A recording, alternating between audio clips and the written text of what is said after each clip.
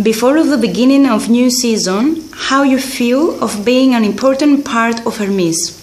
Bon, je m'appelle Ouattara Issouf, je suis du Burkina Faso. Ouais, bon, moi c'est ma première expérience en Chypre. Donc là, je suis venu, j'ai vu tout ce qui se passe là. Donc je vois que ça travaille bien. Bon, j'aime l'équipe.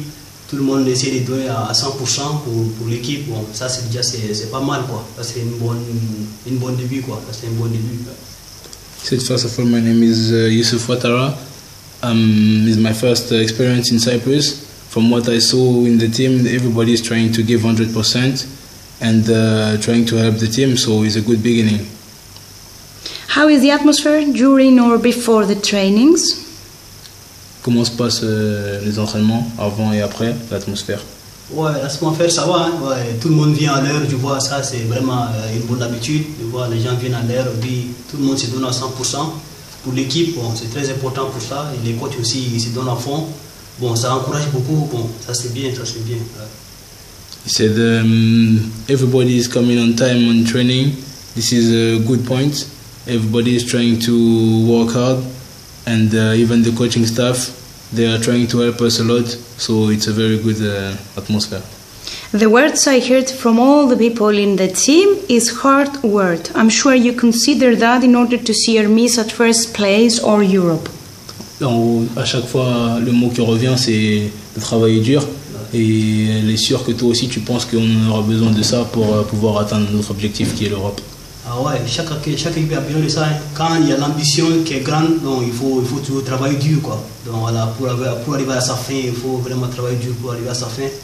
Donc je pense que l'équipe là, tout le monde est conscient pour ça. Je suis venu il y a pas mal de 10 jours seulement, mais je vois que voilà, tout le monde est conscient de ça. Donc voilà, il faut rester concentré à chaque entraînement et chaque week-end quoi.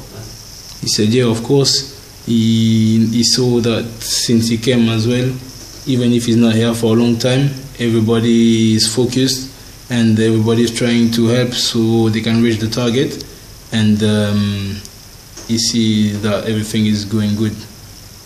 What is the daily program of a football player? It's a hard life or easy? C'est quoi le programme journalier d'un joueur de foot? C'est difficile ou c'est facile? Ouais, c'est un peu difficile. Pourquoi? Parce qu'après l'entraînement du matin, ouais, il faut penser à manger, à récupérer. Et puis attaquer le soir, bon, c'est pas aussi simple que ça quoi. Mais bon, comme on est footballeur, on s'habitue à tout quoi. Donc mais bon, ça va. He said it's not as easy as people think it is, because sometimes when you have double trainings, you know, you have to go home and rest, eat and recover from the training, so you can be fresh in the training in the afternoon, but you know, after a while you get used to it. And finally, I need a message from you to people who expect to see Ερμης more and more up. Enfin, pour terminer, un message à toutes les personnes qui veulent voir Ερμης le plus haut possible.